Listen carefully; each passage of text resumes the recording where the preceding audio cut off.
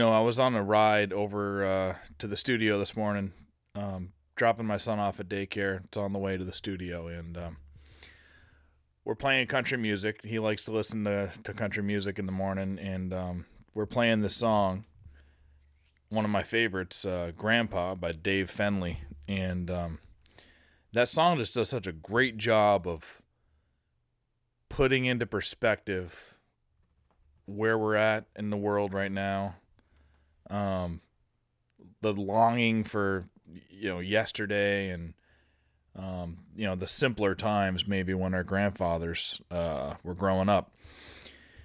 And, this song is the first time I see my son actually like listening to music and feeling something from the music, which that's why I love music. That's music and hunting in that same way they draw out emotions, and you feel something that you otherwise wouldn't if you're not listening to music, or if you're not out hunting. You don't get those to experience that. And we've listened to music.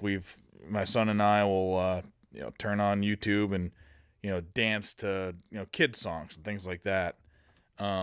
And just have fun that way. But this was the first time I saw him actually listening to the music, and he loves this song, and he just goes, all of a sudden after the second verse, he goes, "Daddy, I want to talk to my other grandpa." So he lives with his one of his grandpas, so he sees him and talks to him every day. But listening to the song, letting those lyrics, he's feeling. And obviously he doesn't know what all of them mean, but he knows they're talking about Grandpa, and it's such a great, moving song. And he says, I want to talk to my other grandpa. So we called him, and it just made me a little bit emotional. One, because I love music a lot, and I saw that it actually affected my son for the first time.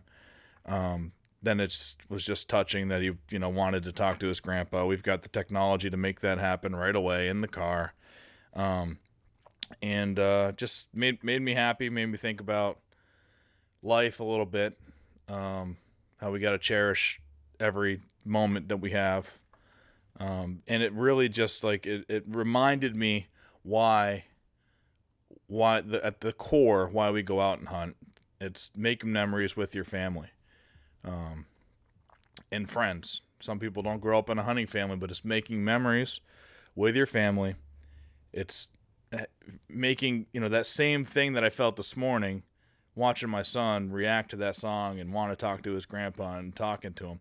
It's that, and whatever that feeling is, that comes out when you're hunting too. And yeah, that's at the core why we do this. That's why it makes me feel good to continue to do Hunt Suburbia, bring podcasts to people. I know it's changing people's lives. It's helping them. Hunt Stock, makes connections for people that I don't even know about. I mean, there's a lot that I do know about, great connections that were made. People went on hunting trips together, people who are now good friends because of it. And I was talking with Ron Boucher, goes by Bushy in Vermont. He's a legendary Boone and Crockett scorer, one of the most renowned, scorers in United States. Really, I mean, if you break it down, he's a legendary deer scorer. He scored the Milo Hansen buck on a panel score. He scored the Johnny King buck. He scored the Fulton buck. He's been around the block. He's great friends with Larry Benoit. Great friends with Milo for a while. We've been talking a lot, me and Ron, because I'm going up actually to Vermont for Total Archery Challenge this weekend, and we're doing a podcast at Ron's place where we're going to go into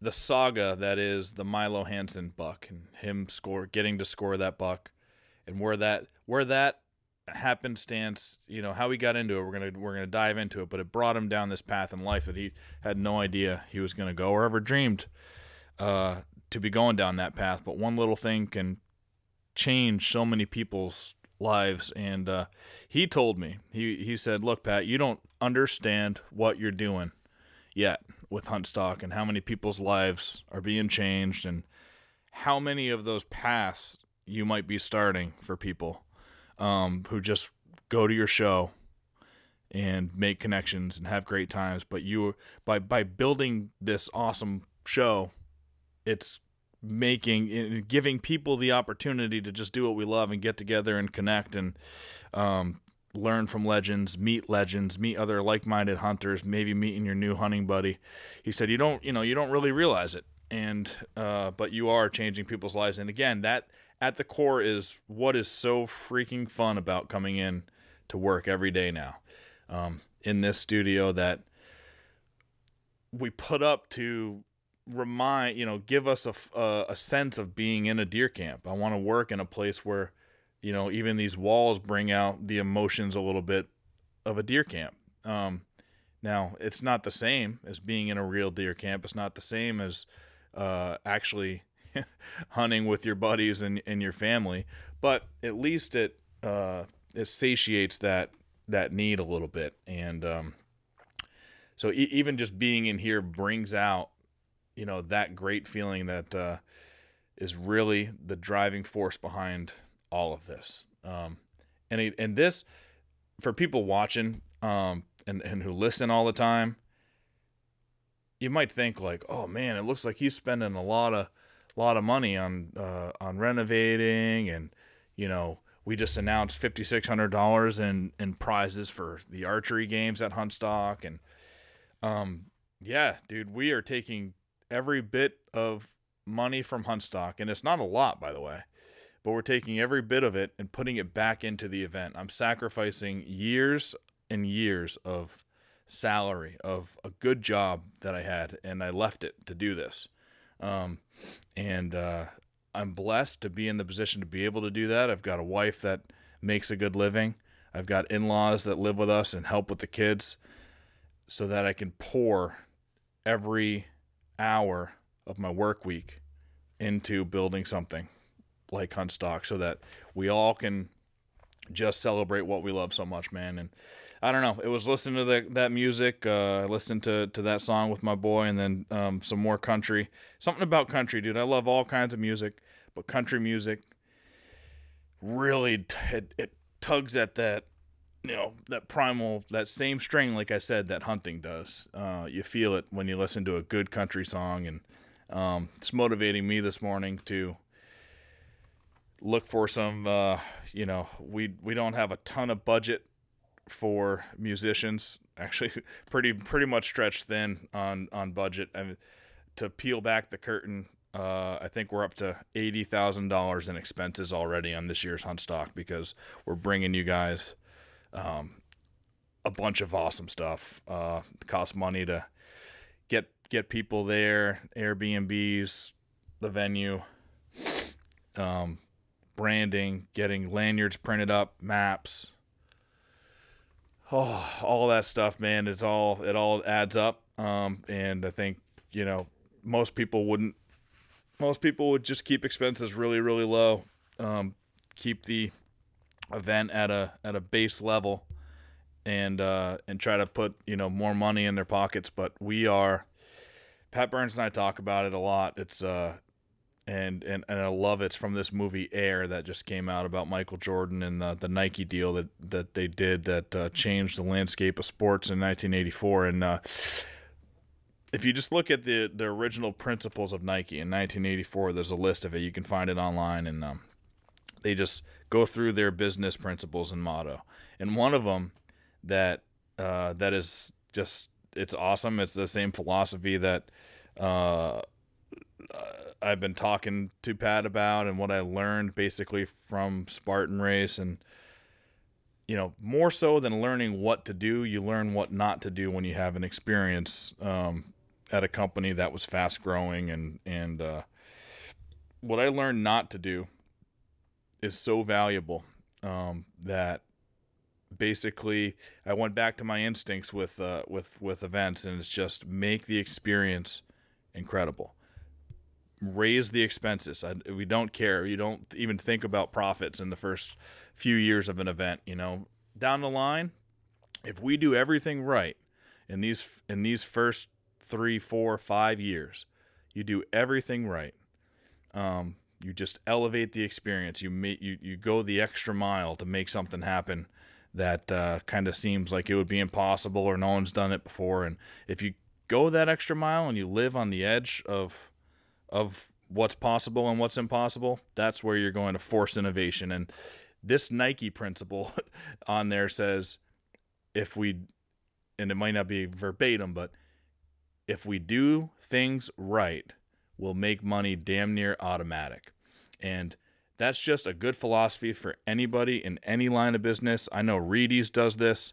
You look at anybody who is, the top of their field, whatever it may be. And I've thought about this recently with Reedy's.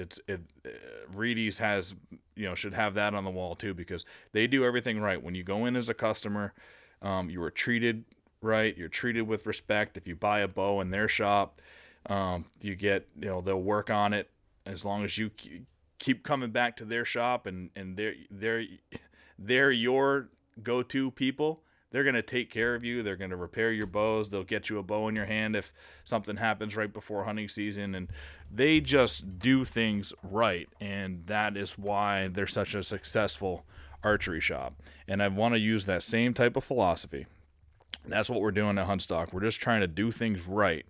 And yeah, in the future, it would be nice to make some money off of it. 4 or 5 years down the road, then we'll make some money off of it. But we're going to make a little bit of money off of it every year too. We need to support our families, but most of the money is going right back into the event to do things right and make sure that we continue to do things right and live on that line of innovation. And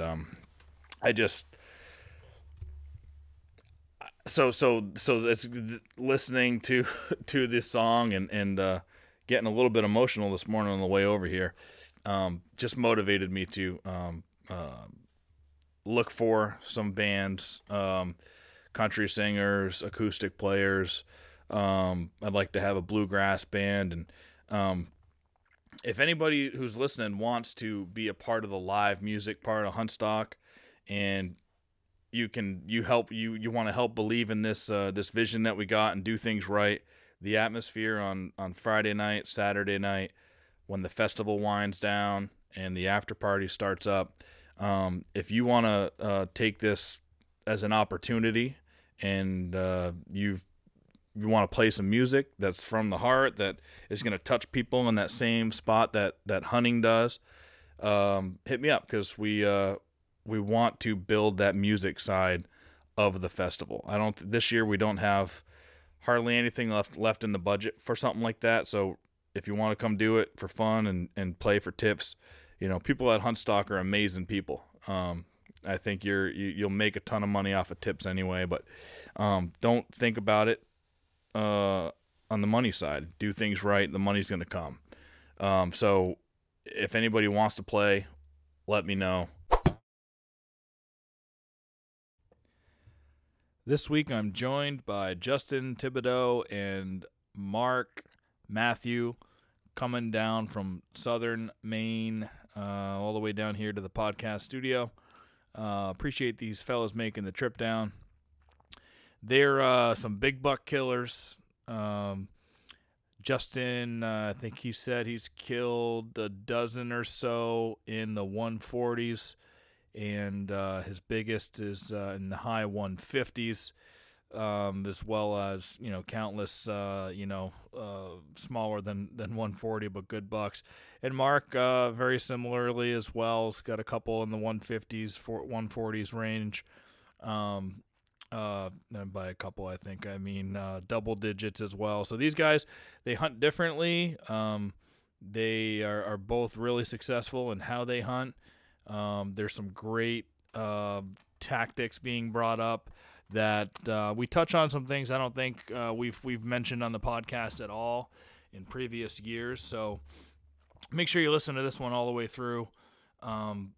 We get into some really, Justin is about as aggressive as you can get as a deer hunter and a caller. So he shares his thoughts and how he's been successful aggressively calling, like calling almost all the time, all day, during at least a couple of weeks during the season, and moving from spot to spot.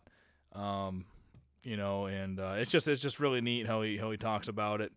Same thing with Mark. He's got some great insight on picking great stand locations. He does some calling as well, and scouting throughout the winter time. But these guys get on big deer. They live for deer hunting, and there's a ton of stuff to take away from this one. So, without further ado, let's get into this podcast here with Justin Thibodeau and Mark Mathieu.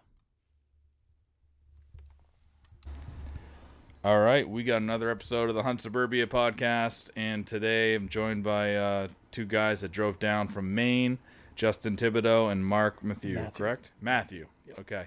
How was the drive down, boys?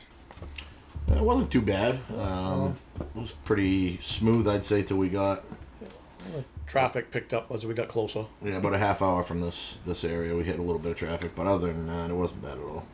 How is this area compared to where you guys live? As far as what? Like population-wise? Yeah, what did you notice? Much more developed. Actually, the first thing... What did I say to you when we just pulled in? The first thing I said to him is, I don't know how anyone could stand living here all the time. And no offense to you. Yeah. I'm just so used to living where we live, but at the same time, I have a military background, so I've been stationed. I was stationed in Queens, New York for 3 years. So I do know what it's like to live in, very populated areas, but it's just not my cup of tea. Feel a little claustrophobic, when you live in areas like that. Yeah, because within 10, 15 minutes, we can be on a dirt road where we live. Yeah.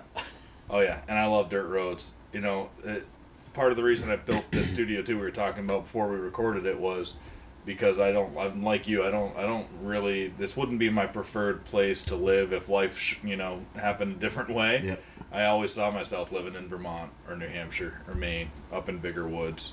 You got plenty of time. Plenty of time. And, dude, again, I've come to find out that the deer hunting is pretty good around the suburb. It's different. It's definitely different, but it's pretty good. I've got 25 mature bucks on camera that I have identified that are within 5 miles of where I live that are all nice. They're all like that one or bigger, and 125-inch plus deer, and having a whole bunch like that ready, within the vicinity is exciting. I love going to Maine, Vermont, New Hampshire, and hunting big woods too. And like we were talking, taking woodman arms out, muzzleloader hunting, rifle hunting. But there is something fun about figuring out the suburbs too. Absolutely. And honestly, I mean, where we live is not big woods. It's just like here. Yep. I mean, it's tight. There's a lot of small area. Bow hunting and stuff, I deal with that all the time. I have a ton of big bucks on camera, and there's virtually no other hunters. But I mean, I could be in my climber and watch a sporting game on somebody's TV from my climber. Really? Yeah. So you guys do some suburban style hunting and also bigger woods hunting too. Yeah, big time. We have a mix of both. I mean, it's where we particularly live. It's pretty tight knit, but I can drive 10 minutes, 10 minutes away and be in big woods. Yeah. Yeah. Not like northern Maine big woods, but big enough where I can hunt all day and not see anybody or anything. Right, you won't see another hunter. No. Yep. It's like I was telling Mark when you were in the bathroom downstairs, Pat Burns and I were scouting a couple places. We went to the Big Woods Bucks, Spring Thaw and Jackman, and I love it way up there too. But then we wanted to do some shed hunting, so we drove just south. There was still too much snow up there. You couldn't really get in anywhere unless you were unless you went to a deer yard and you were walking along, their beaten down path. So we were like, hey, let's just drive south until we get out of the snow zone and there's some open ground that we can do some shed hunting and some scouting. So we did that, and it was a couple hours south of Jackman in areas like you're describing. It's not big woods like the North Maine woods Right. are, but I mean, there's still 5,000 acre patches, Exactly. 10,000 acre patches, and those are big. Yep. And it felt awesome. We saw some great deer sign, found a nice deadhead that we'll get up in this studio at some point. But Yeah, I fell in love with that. I can't wait to go back and hunt that particular area too. So yeah, so are you guys in? So it's southern Maine. We don't have to get specifics, but southern Maine, right? Yep. Yeah, right on the New Hampshire border, pretty much. Is it in? Are you in the early bow zone? Yes. Yep. Yeah, it's September 7th or something around that time frame. Expanded, which is the coastal area. And I've been hunting that for probably 17 years or so now. It's actually one of my favorite parts of hunting is the expanded time frame. Yeah. Just, you get to get out there before anyone else. You rarely see people. I mean, depending where you go, you could park on one road and there could be 20 trucks on that road. But if you have permission spots and areas to go, you could have several mature deer at your own grasp. You know what I mean? There's many times where I've had a camera out and I've had 15 to 20 different big bucks, and a lot of times it's so early they're still together. Yeah. I mean, I couldn't recall a time I shot a 145-inch 8-pointer, I mean a giant, and he had 4 other deer of the same caliber with him. It's like, which one do I take? You know what I mean? And I ended up waiting for the last one, which was a bigger one. And, yeah, I enjoy the expanded. So that is what's fun about the early season is that they can still be in their bachelor groups, and they oftentimes are, and they can be in their summer, still in their summer pattern. So yep. you can get a lot of people say it's the best time to kill a big buck is the early because they're still in those summer patterns. So you can figure out going from feeding to bedding. Yep. Well, they seem to be a lot more relaxed too. The whole mindset changes on them, and it changes quick too. I mean, it's usually the first 2 weeks that it's like that. Once I start hitting week 3, it's like I start seeing very limited, but a few scrapes pop up here and there, and then their whole attitude changes with each other and with their posture towards the things around them. You know? Yeah. Oh yeah. And sometimes it's funny too. You'll have the scrapes will open up like real early, and they're just all of a sudden you walk into a place and you're like, holy, there must be a bunch of bucks in here, or just one super aggressive buck because you just see it one went crazy. I wonder how if the first frost or a cold, kind of cold, like we'll get them into that, or what makes it year to year. Because last year I did not see early scrapes around here, but the year before that, one place was absolutely ripped up by September 1st. I mean, it was. I think it's doe ratio, and I think it's just time frame. Because I mean, I've seen it happen when it's still 90 degrees out, and then I've seen it happen when it's cold, and I've seen it not happen, when it's freezing out too. Yeah. So I think it just depends on the doe ratio. I don't really know. I mean, other than that, I'm just looking for the sign. When it's there, it's there. And when it's not, it's not. But I'm no biologist. And I've noticed too in the last couple of years we haven't had a very good acorn crop. Yeah. So if they're revolving around food source, they're either traveling or finding something else. Yeah, and it's just like turkey hunting. The toms are obviously going to be where the hens are. Bucks are going to be where the does are. So if the food crop, like he's saying, isn't going to be great in an area and the does have moved, then obviously your bucks are going to be moving too. So it's just... Yeah, and that makes sense too because that's what happened last year. That spot, 2 years ago, it was loaded with acorns, and last year it really wasn't. And I also noticed a couple other hunter stands moved in. That 2 years ago, I was the only hunter in that spot. And then this last year, I noticed a couple stands pop up. So maybe a combination of that and just no food there, and the sign wasn't there, so I hunted elsewhere. But I love doing that because then you get to expand your territory, find a new spot. Absolutely. Add more places to your inventory of where you can go. Yeah, it's one of my favorite things. I love traveling around and finding new hunting spots. I mean, it's just the adventure about it is great. I think a lot of people underestimate the water table too. You can have a good food mass crop year, but if the water is not the way it's supposed to be, that can change the way deer's patterns are as well. Did you guys have the drought last year too? Yeah, we did, and it affected a lot of the spots I had. Very dry, super dry, and that particular spot I'm talking about too was a swamp. So I don't know, the edge of a big swamp. So I don't know if maybe I would think in my head that would keep deer there because the swamp would be the last place to lose all of their all of their Right, water. be a source to drink a little bit, Yeah. cool down and whatnot. But it must have been the acorns. So how did you guys meet, and what's your history and your story? Do you guys have a group called New England Buck Reapers? But how did you guys meet? And So Buck Reapers was actually created by another buddy of mine, Nate Fenderson. We all hunt, separate of each other. We utilize that group as a team thing and more from camaraderie purposes and stuff. But it's mostly Nate Fenderson's, that's kind of his thing. We do use the name. It's And just we all live like within a mile or two of each other. yeah. So- It's just like a club that he started, and you guys are part of the team, and Yeah, you guys are it's- brothers and have fun hunting. He and started shooting. that name in like 2009 or something, but I've known him, longer than that, and just we hunt together anyway. So we just decided, he decided that we might as well all just wear hats and stuff like that. It's not a huge thing. I mean, we just it's just something we do. Yep. It's like a discombobulated deer camp, kind of like you guys Kinda. all belong to a deer camp, but without the singular roof over your head. Yeah, I mean, we haven't put too much into it. We got all the gear and all that stuff, and we planned to set up last year at Huntstock, and we all had some personal issues occur that kind of dampered that. Yep. We're looking to try to still do something this year. We're hoping we'll talk more about that later. Yeah, dude, you guys are in. I mean, you can make it. Let's do it.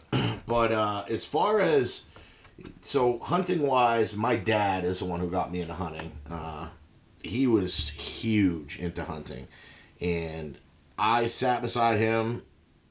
Every day he went out, I was there. I was like his third leg. In Maine, when I was younger, growing up in Maine, anyone under 10 could not carry a gun. Now, it's any age, as long as you can fire it, you can use it. But when it was With a doctor's supervision. And when I was younger, I couldn't carry a firearm. So I sat with my dad all the time. Everywhere he went, I went, watched him shoot deer. I mean, I was right here. We had bucks come out, and I watched him do it all, and it really fired me up. And he introduced me to a group of guys where I hang out every year. We call it the Barn. It's a buddy of mine. His name's Dave Bouchard. And he's got, it's a barn attached to his house, and we all hang our deer there. Whether we're hunting together or not, everyone brings their deer there at the end of the day, and we hang them all, and they stay there for a few days.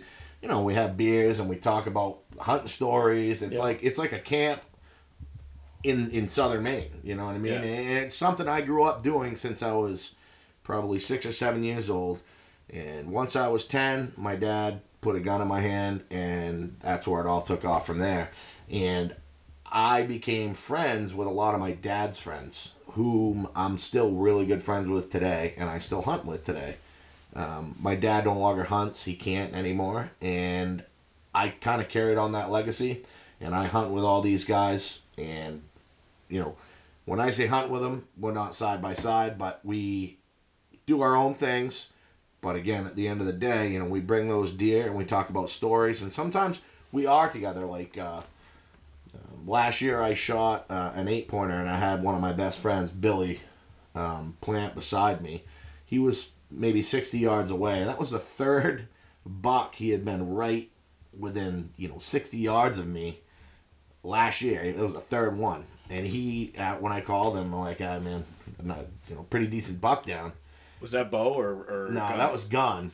Isn't it fun though? It is fun. I did it last year with a buddy of mine, and to kind of hunt close, but for a couple hundred yards away from each other, and you can get a couple guys like covering different. Yeah. That is a really fun way to hunt sometimes. It's tough in Maine. You can only hunt with three people, or it's considered driving. So. Oh really? Yeah, they don't. It's New Hampshire. You can. I think you can have up to 6 in New Hampshire or something. But Maine, it's I believe 3. Huh. But in your hunting party. Yeah. Correct.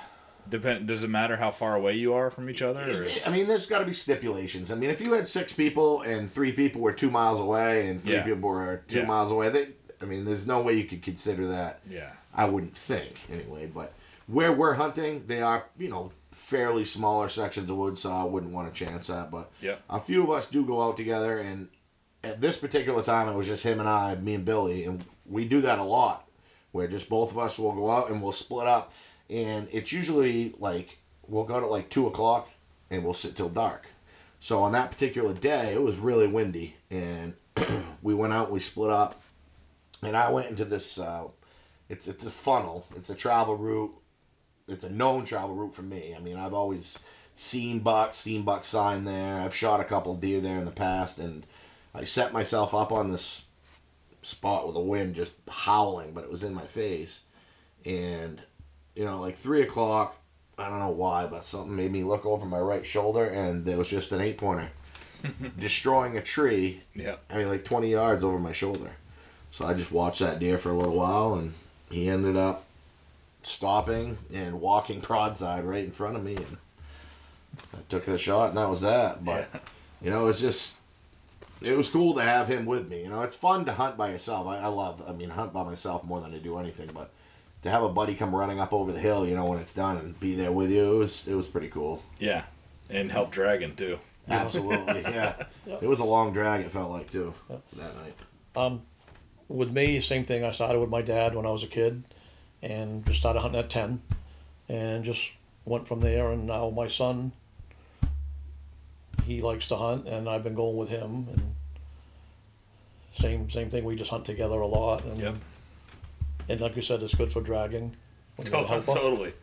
Yeah, it's just better when you have the some sense of a community around it, somebody to share the memories with. That's what it really is all about. And how did you two link up from that barn? From there. Yeah. I mean, I'm a little bit older than most of these guys, but same general group of friends and families where we live all know each other. So that's pretty much how we became friends. And turkey hunting has brought us to become better friends. Yeah, because a lot of our friends are mostly just deer hunters. Yeah.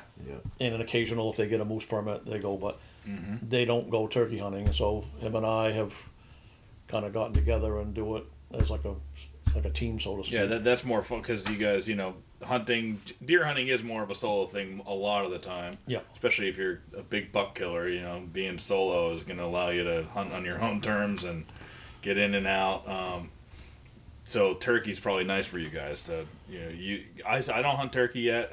I will at some point, but nice to bring more of the social aspect into the actual hunt, right? Yeah, it allows us to be not as serious too. Like I take deer hunting very seriously. Yeah. I mean, that's probably the most serious thing. Very serious. So when we're turkey hunting, I mean, obviously we're still being serious, but it's like if it doesn't work out, it's not the end of the day. We'll start Plus, somewhere it's like else. the first hunting thing of the new year. After you've been through a long winter. Yep.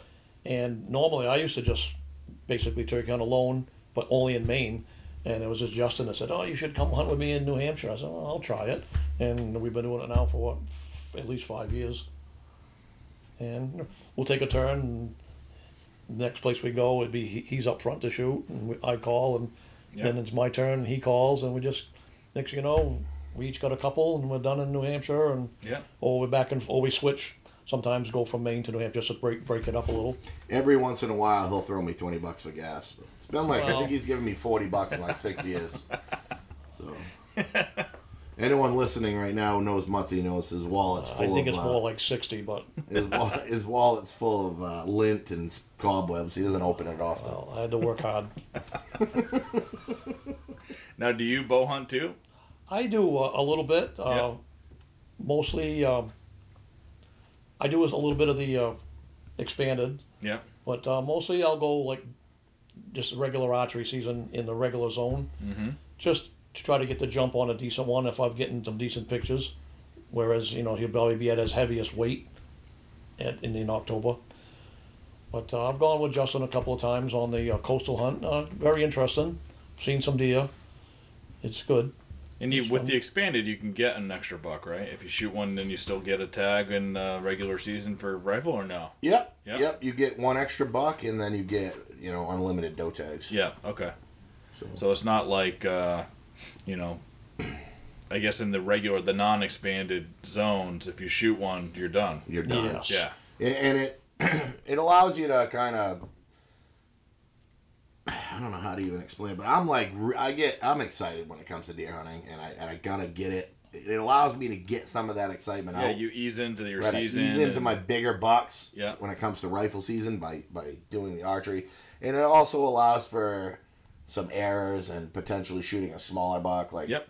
last year, I shot a big doe. Man, it was just light enough to see, but it was legal.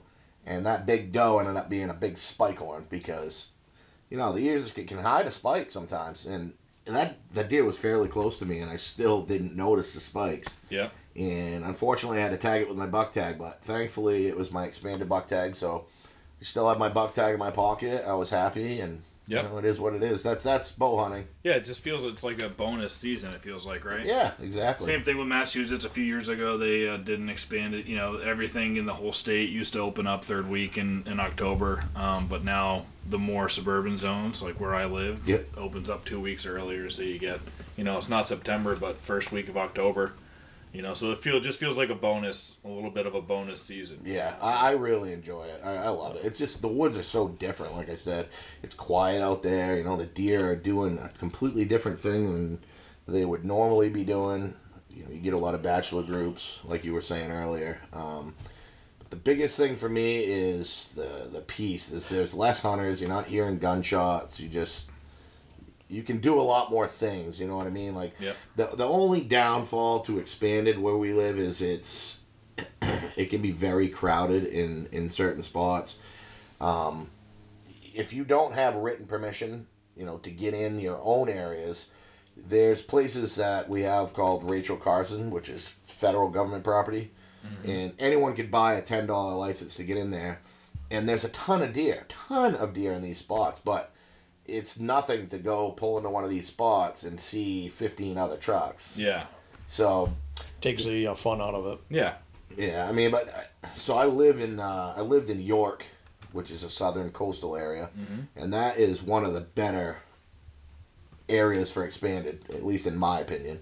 And I was fortunate enough to get a lot of written permission areas. So, you know, when it comes time to expanded, I already know that I got these spots that I can go to. I'm off the beaten path, and I don't have to really deal with anybody else. Yeah, so, you've got a little section to yourself almost, yeah, right? and a couple of them are like pretty decent sized farms. I mean, I've taken him to them. Yeah, They're beautiful very spots. In reality, I could hunt them all season and probably kill a buck even during regular. But Yeah.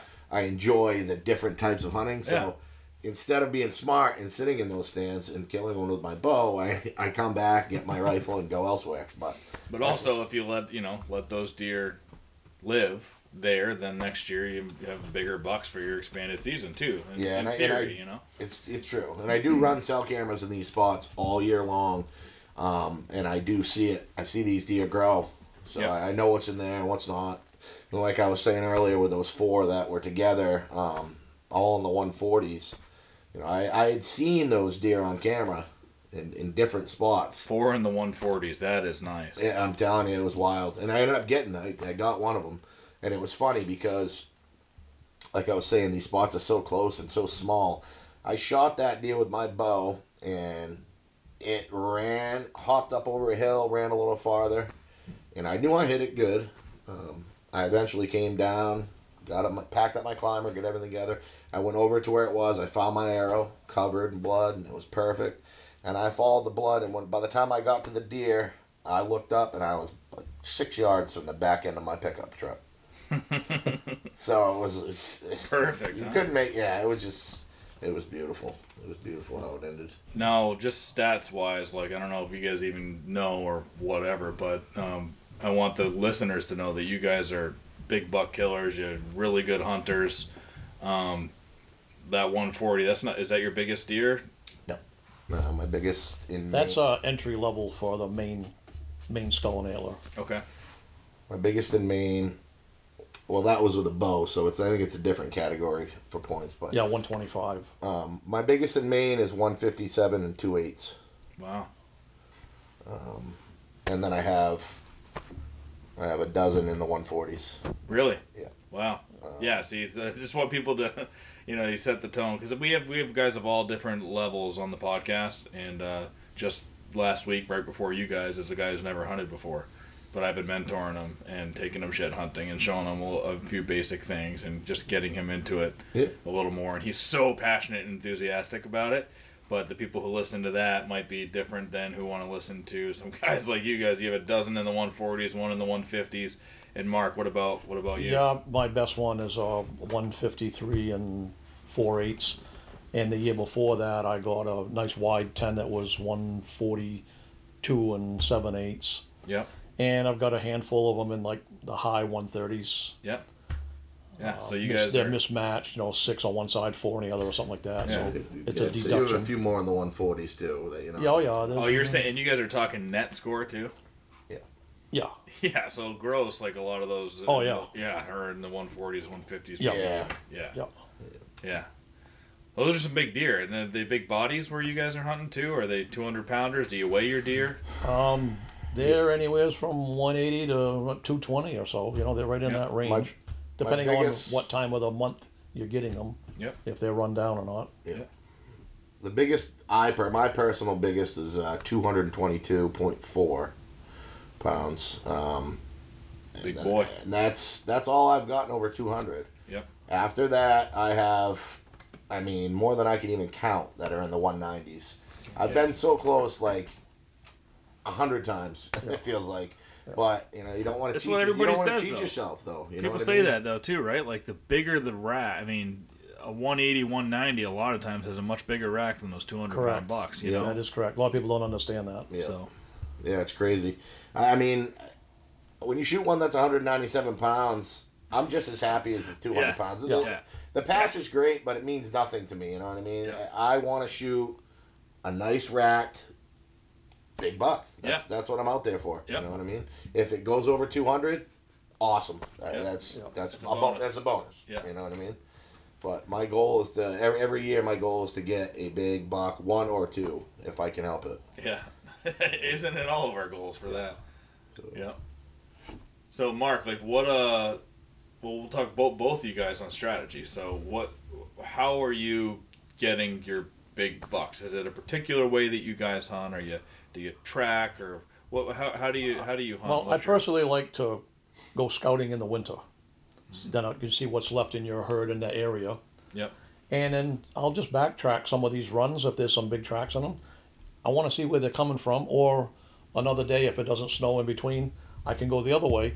So you almost can figure out a circle, and you'll figure out what their core area is, and then I'll just kind of keep tabs on it, put some cameras, and if the deer are still, they come back the next fall, you've already gotten a basic idea of the area from your winter scouting, and I'll just try to set up some strategic, crossings and so forth, and put a stand up there.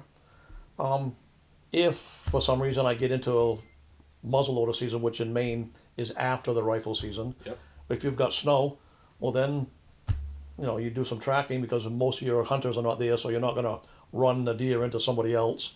The thing is, if you're in a tight area, you can run them across a road or onto private property, but pretty much that way.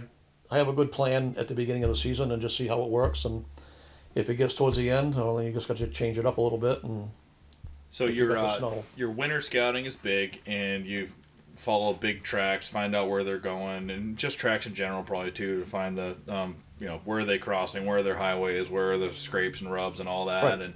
And then using that to put your stand location. Or do you hunt on the ground next to a tree? Do you still hunt? Like what's your go-to? I like to stand or sit in the morning for a few hours. Yep. And if nothing seems to happen, well, then I'll get up and do a little walk and see if this sign has increased, several hundred yards away or just something like that.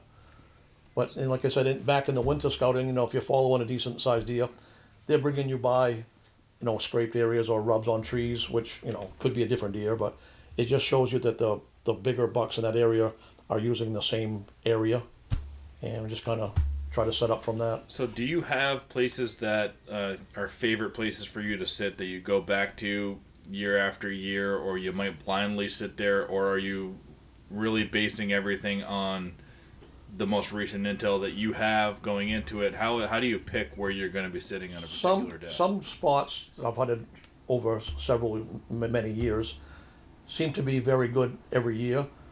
But other times, they seem to die out.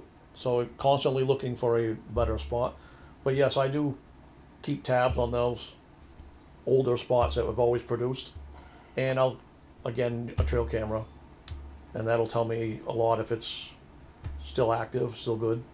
So do you utilize cell cams, or like, do you have cell cameras that will send you a picture so you know, all right, well, there's deer over in that area, I might as well focus over here? Or are you doing more manual process of getting I've just gotten into the ones that go to your phone. Yep. Saves a little bit of legwork. Yep. And I do use some of the older conventional ones just in some of the closer, easier spots to go check. Yep. But the ones that are a good hike and a long ways away, I'll put one that goes to the phone. Okay. So then are you keeping tabs on checking those ones that are manual quite often, or how often do you let them sit? And to keep the scent out of the area, I like to go like the day of a rainstorm or a day that that's going to rain that night. Mm-hmm. And it just kind of washes out any scent. I mean, I don't know if that's over precautious or not, but that's the it smart. works. I mean, it just works for me, so yeah. That's what I do. So, it's opening day of rifle season in Maine. How are you choosing what particular spot out of all the places you scouted? How do you know where you're going opening day? Well, let's say if I have 10, I've got it narrowed down to 3 or 4 are the better ones, and then because my son hunts with me, so we'll try to cover the 2 best ones and see what happens. The better ones meaning that the most activity, or the bigger bucks, or the most mature bucks in that area. Correct. Yep. Yeah, that's wherever the wind blows from outside. And plus 2, you don't want to sit in your best stand if the wind's hitting you behind the head. Yep.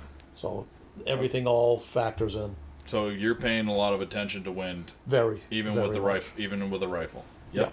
Yeah. Okay. Yeah. Good. What about you?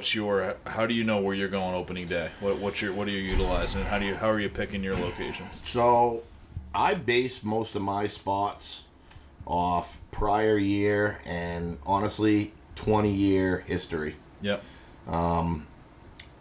Like I said earlier, I do like to change where I go, but I don't utilize cameras that often. I do have a couple cell cameras. I use them, a little bit, but if I was to have cameras to cover the grounds that I hunt, I would need, 50 of them. Yeah. And I just don't have the time to run that many. I don't want to. But the big thing for me is I don't hunt from fixed tree stands. I don't like to. One, I don't want people knowing where I'm hunting. I don't even like my truck on the side of the road because people will go there. Yeah. I try to keep it, hidden if I can. 2, I and this is my own opinion, but a deer, a big buck, especially a mature buck, they know when something is different in their area. And yeah, you can hang it 6 months in advance, but they're still always going to look up at that spot when they walk by it, or they're going to potentially change a route. So 9 out of 10 bucks that I've killed, and even the most mature, have been on the ground. I shoot most of my bucks while sitting on the ground against a tree. Yep. I'm very, very aggressive with calling. That is my go-to technique. Anyone who hunts close to me will tell you that's what I do. Grunting, snort wheeze, and rattling. Blind? I do it blind 98% of the time. I have called in a few, while they were in sight, but mostly blind. And what I do is I go with my own instinct. When I'm walking through the woods, there's sections of woods that I like to call dead woods. I mean, that's woods where deer they don't go there. They don't touch it. They're not going to walk through it. And, I've caught a lot of people that I don't even know personally sitting in places where I'm like, you should, and I don't like to go, I'm not going to correct anybody. They'll learn on their own, but you're sitting in a spot where the deer are never going to walk by you there, and I've learned that over the years. Just by looking at the woods, I can basically tell where I think there's going to be deer and where there's not. And once I figure that out, then I'll start, scouting it out, looking for sign, looking for doe activity, and I stay away from, this is going to sound crazy, but I stay away from beaten down deer trails. When I find pounded deer trails that does are using, I don't sit there. I start doing 100-yard circles around those, and I look for the lighter trails that zigzag in and out of, swamps. Swamps are my go-to area. I personally like to hunt swamps over anything else.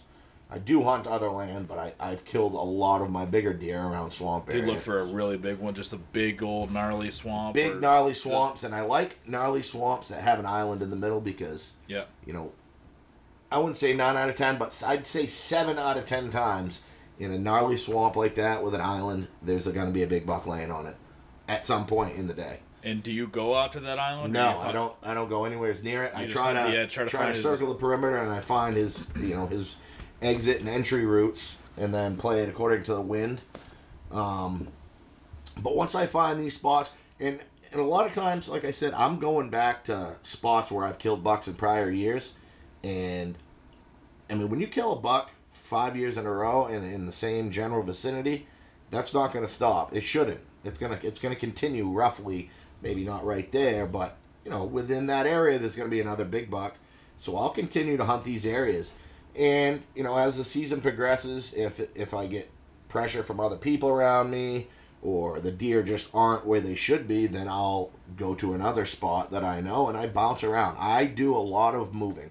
I will not focus on one spot for more than 2 days at most.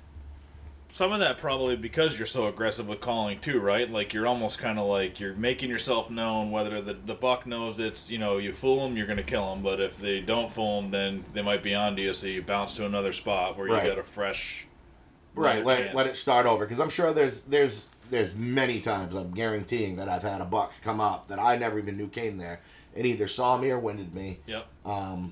But it just works for me. I mean, and it works all the time. I killed last year 3 bucks, 3 good bucks, and I killed every one of them calling. So let's go through the calling sequence a little bit more and how. Ooh, that's a secret. I don't know. When do you start? You start before shooting light. Some people will say, "Oh yeah, do it 10 minutes before." But I know also that something. You could get one charging in. So when do you start? Like what type of calling? What's a typical sequence? And what are your intervals between? So if it was just in the morning and I was going into a particular spot, I would go sit and I wouldn't make any noise for the first 45 minutes, even if the sun's come up. Because you're probably similar on that, right? Let the woods wake up and see what happens. Just gonna let the deer do their thing because I'm already sitting myself in a spot that's it's either a pinch point or a travel route or a known buck area anyway. Mm-hmm. And, for all I know, I'm 50 yards from the deer, and he's right there. Yep. So I'm not just going to start calling before it's time. So I'll let the deer move around, do their thing. Because there is a chance when you start calling, you could get one that's just super finicky, and he's like, I'm out of here. Or he's too close. If you call a deer too close, sometimes it's like, and they take right off. So there's no point really, and just let that buck maybe walk by you naturally in the morning. Exactly. Anyway. Yeah. And that's, I've killed a lot doing that too. But so once it's up and everything's moving along, if I'm just sitting around, I will grunt, 10 to 15 times, and I grunt loud. I mean, as loud as my grunt tube will allow. Really? And that's how I do it every time, too. And I will make a 180-degree circle with my head. 10 or 15, like, in a row. Yep, not fast, but kind of, 2 seconds. Like that kind? You doing short grunts is different? I mean... Yeah, shorter. Yep. More short than long. More like a brah, brah, brah. Yep. And I'll do that, and I'll do it. Turn your head all the way so you're casting it out. So casting it out, and a buck isn't just going to sit straight and grunt. Usually they're on the trot, and their head's going side to side, side to side, side to side. So I'll do that, and then I used to use the bleak can, but I got rid of it. I don't use it anymore. I found that bleak can was getting a ton of immature bucks. I would get 4-pointers, 6-pointers, and it can actually scare deer away because if that can's done wrong, it actually puts an alert and it can scare deer away. So I'll do that grunting sequence, and then I'll throw a couple snort wheezes, and then I'll rattle a little bit. Nothing crazy. I just tickle the horns a little bit, thrash the leaves around, and then... So you basically do it one after the other. You do all your grunts, then you snort, you do all of it. Right in a row. And then I'll wait it out probably 15 to 20 minutes at max, and then I do it again. And I'll do that repeatedly for a half hour or so, 45 minutes. And if nothing happens, I get up, I'll walk 100 yards, I sit back down, and I do it all over again. Wow. And I continue to do it. And I had an instance, actually the bigger one I shot, the 220-pound deer, where I walked up to the edge of a heath, a big swamp. I'd seen the deer walk by me, early light, and then it just vanished.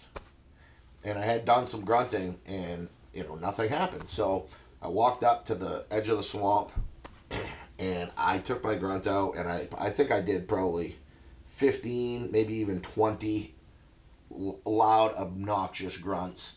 And then I did 2 snort wheezes with just my mouth. And then I snapped a branch, and I turned around, and I ran. And I mean, I ran loud, breaking stuff, crashing, blowing through the trees. And then I got to this pine tree where I'd already cleared out a spot to sit, and I turned around, and I sat down real fast. And then I started scraping the ground. Just pretending you're a deer. Yeah, just like, or there's a brawl going on or whatever. Because it is funny. We don't, a lot of people, the hunting public's making it popular, doing the scraping, but running, you don't think to but a deer will do that. I'm telling you. You'll see a deer just book it and then stop, and, so why not do that? If somebody would have seen me do this, or caught it on video, they would have been like, what is he doing? And I personally said to myself, what did I just do? Because I'm aggressive when it comes to calling, but I'm usually not that aggressive. And I'm like, man, I hope I didn't just screw that up. I couldn't believe it. Did you snap the stick on purpose? I snapped it on purpose. Right. I literally snapped it over it, and then I ran back to my spot. I sat down, and I just thrashed the ground, and I grunted a few more loud times. And I'm telling you, I didn't even set my grunt tube down, and I looked up, and all I saw was just this big old rack coming out of that swamp, head first right to me. He came right out of the swamp, up onto over the lip of the swamp, and he walked, and I shot that deer at 8 feet, right in the chest. That was the 220-pound deer that I shot, that 156. And he knew exactly where you were. That deer was coming to fight me. Yeah. You know what I mean? He right where I was. He legit thought I was another deer. And wind had to be in your face too, right? Which is key. Yeah, the wind was perfect. It was in my face, and I knew that too. I had actually checked that before I even went in the woods that day. I got out of my truck, and I have that. I checked it with a little bit of powder, and the wind was perfect. Otherwise, I wouldn't have went in there because I know they're bedded in this swamp all the time, and where I have to walk in, the wind would have been right at them. So the wind was already good, and I knew that. But the aggressive thing, to me, it works. And this is just for me. I don't know how for others, and it's scary when you do it in the woods, but I've had it work more than not work. But the most that's going to happen is it's not going to work. So you got a 50-50 shot here. Yeah. It's either going to work or it's not. You say it's scary because people might think, oh, shit, I just blew my whole day. Yeah. Blew my whole day, blew the whole hunt. I was super aggressive. You got to remember, when we're not in the woods, deer hear branches fall, they hear things crash, they hear other animals walk all the time. To grunt and to snort wheeze, I don't care how aggressive and loud you do it, it's not going to ruin anything. If anything, it's going to benefit you like it did me. I've had that exact same occurrence happen on at least 5 deer that I can think of. Big, mature bucks. Come crashing out of the crashing swamp. Right at me. And I've shot them all within 15 yards.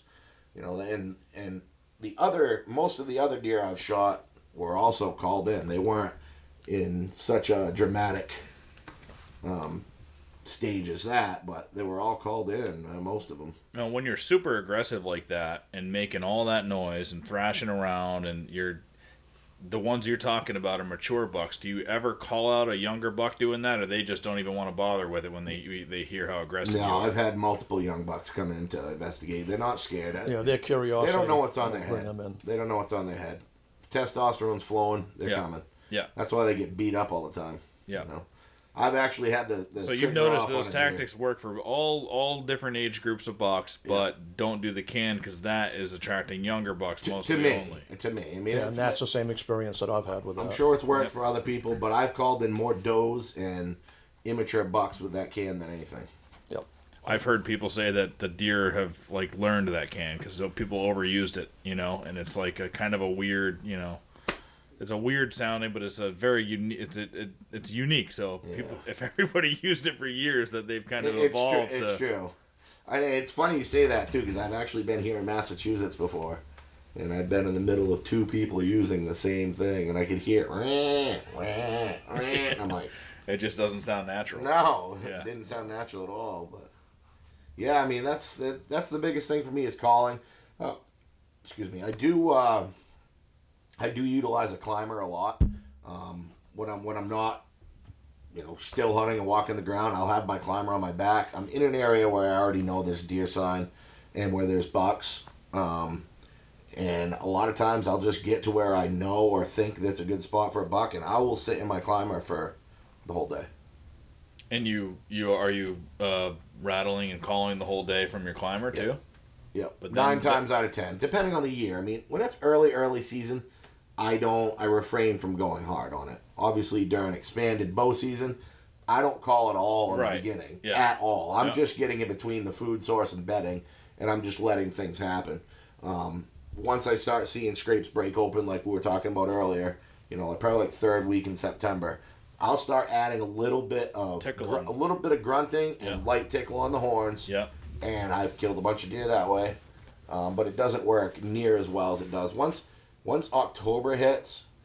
I'll start picking up the pace a little bit, but the best time for me has been the last week of October, beginning of November, like right into the 11th of November has been my best week to. That's your most aggressive couple of weeks of yeah, calling. that's been my most luck with aggressive calling and shooting a slammer buck that way. And I do track too. I mean, I have everything in the mix, but my favorite thing is still hunting and getting into places where I already know there's 1 or 2 big bucks just from.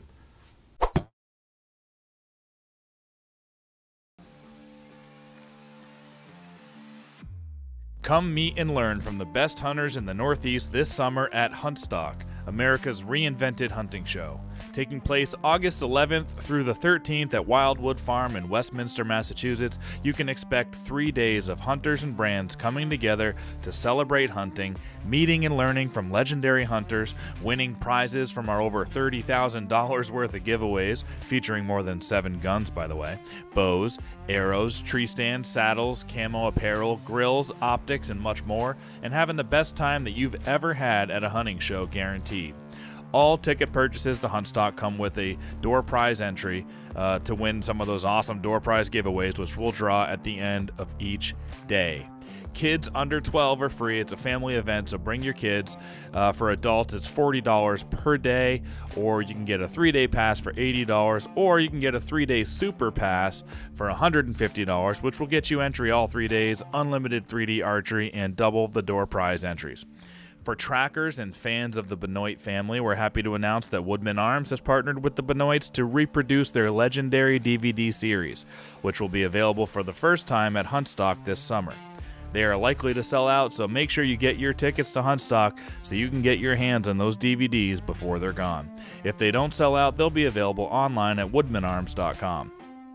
With hunters from all generations at Huntstock like Lanny Benoit, Hal Blood, Jim Massett, Joe Donito, Rodney Elmer, and John Altman, all the way down to younger killers like John Lewis, Brett Joy, Neil Pendleton, Jake Bennett, Joey Davis, Isaac Young, Pat Burns, and hunting groups like Big Woods Bucks, Just Hunt Club, Mountain Deer, 80K Trackers, Northwoods Whitetails, Hunting Me, Hunt Suburbia, Stagger, and more. There's not a better show in the world to meet and learn from hunters of all age groups. And with a 3D archery course designed to give you real-life hunting scenarios, 50-plus hours of simultaneous seminars and live podcast programming on multiple stages, an outdoor classroom where you can learn from legends in an intimate setting, immersive experiences like following a blood tracking dog as he tracks down a deer, or learning how to butcher a deer, or getting up into a tree saddle for the first time and trying out different types of stands. Over 80-plus sponsors from the hunting world displaying and selling their new gear, and top brands that the Northeast has not seen around in a long time, like Vortex, Kuyu, Mossberg, Sig Sauer, Ruger, Darn Tough Vermont, Delta Mackenzie, Hoyt, Easton, and more. You do not want to miss this show. You can get your tickets at www.huntstockevents.com today, or you can get them at the door if we don't sell out. So this summer, we'll see you at Huntstock. Either seeing them on a trail camera that I do have, or just experience from prior year. Now, when you rip through a spot like that, and let's say you do 3 of those sequences and you move up the edge of the swamp 100, 200 yards, you do it again, and, do you, after, 10 o'clock, or is there a certain time where you're like, all right, I think I've made anything in this area known, I'm going to now go bounce to one of my other spots that I have, that I know there's bucks, or do you just stay in there the whole day moving around in that same patch of woods? No, but typically I'll come out around 10 o'clock, but I'll go back into that same piece of woods. That night? Yeah, that day. I mean, Yep. I'll go usually eat lunch or something and then go back in. It's not affecting anything. That deer could have been just on the other side of the swamp I was at. I mean, I've done calling sequences where I'm moving up 100 yards, every half hour, 45 minutes or so. And then I turned around and I'm walking out, and that buck was coming in from behind me and ended up shooting it, right there. So you just never know. It could be right just out of sight. I mean, I try to stick with it as long as I can, but I don't typically go past 10 o'clock in that one spot. I'll move out of there, or I'll go in from another angle, a lot farther away. Because, I mean, the big buck's in there somewhere. You know what I mean? And if nothing happens, then I'll give that spot a break, though. I will go back in there the next day. Yep. That's what I was wanting to get at, is like when do you feel like you played it out where you were too aggressive a little bit and let it settle down? I'll give it a day or two. I have so many spots, there's no need for me to go back into that. Yep. And that's kind of why I was saying, like, I make hunting an adventure, because I like to go bounce around to all these different spots. There's no need for me to focus or put all my time into one area, because I know there's a big buck just as big in this next piece of woods or this next piece of woods. And you're staying active. It's always something right. going on. I'm just moving around. I'm seeing deer. It keeps me going, and then I'll start that cycle back over again if nothing happens. But now, Mark, what's your mentality on calling, and what do you do? Back a while, Justin had brought up a point, like, these bucks, if they live in the same area, they'll get wise to people's stands or the way they walk to their stand and all that. And I have a few spots that are similar to that, where I've had to actually physically, like, move the stand back or forward or to the side 20, 30, 50 yards, just to eliminate the area where they seem to be a little, like, nervous going through there. Yep. And that seems to have helped out quite a bit. Yep. And as far as a calling for me, the first, like, the big opening of the rifle season, I'm kind of laid back, just letting things happen. What week is that in Maine? That would be either the last Saturday of October. Okay. And then it goes through to Thanksgiving. So right about when you're starting to get really aggressive with your calling. Yep. So that the first week, I'll wait like an hour or so after daylight, then I'll give out a few grunts, and like you said, you turn to make your sound go in different angles, and just kind of let it go and give it another hour, and then try it again. And if nothing happens, just quietly just back out. But it sounds like you're a little less aggressive with calling than Justin is. I like to, what I say, the double digits of the month is what I say. Like from the 10th on of November is when now the bucks are starting to get a little bit more aggressive. The rut's starting or is already started. And they're more aggressive and they're more on their feet. So that way the calling, if he's in hearing and he's interested, you can pull him towards you. And I just kind of step it up as a later that we get into November. Now, are you more of, you'll sit in the same spot all day? No, I'm basically, like you said, 9:30, 10-ish, You can tell you're not seeing much.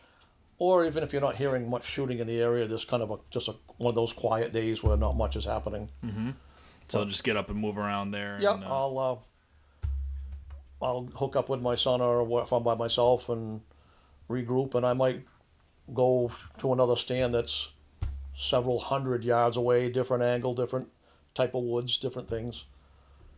Now, out of your big bucks that you've killed, how many came in from like a calling sequence versus, just roughly, or versus you were in the pinch point, the right travel route? Most of the time, the pinch point worked for itself, but I have done a sequence of calls, and like 20 minutes later, boom, there he is. So was he coming anyway, or was he coming to the call? I don't know, but Yep. he ended up going in the truck. That's all I know. You had the right phone number when you called him. That's right. Yeah. And, I mean, his style is different than mine. Yours would be different. Yep. Everybody has a different style. Yep. It's whatever works for you. If you're having good success, if you try something 50 times and it doesn't work, well, maybe you should do something different. Yeah. But if it's working for you 50% of the time, that's not bad. Yeah. That's pretty good. Those are pretty good odds. Do you carry rattle horns too?